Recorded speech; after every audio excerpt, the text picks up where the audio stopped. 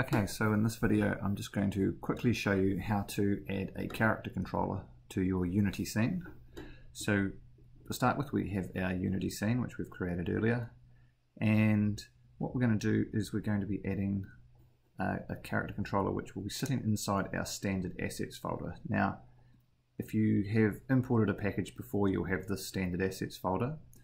If you haven't, you'll need to go to the assets menu at the top, choose import package, and the one we're after will be the characters package.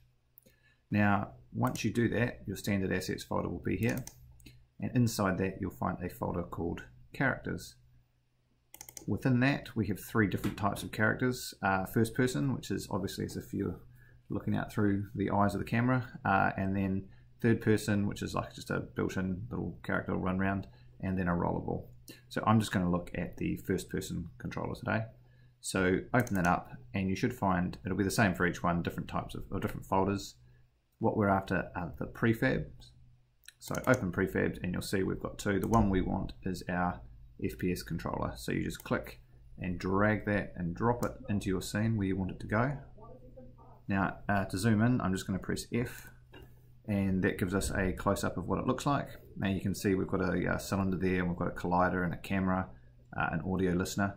And what I'm going to do is I'm just going to drag that up so he's not part way through the terrain, so he can move around now.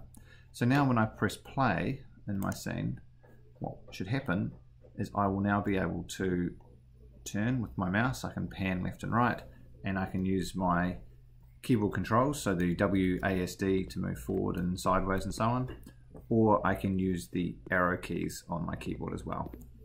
So that's how you go ahead and add a character controller to a Unity scene.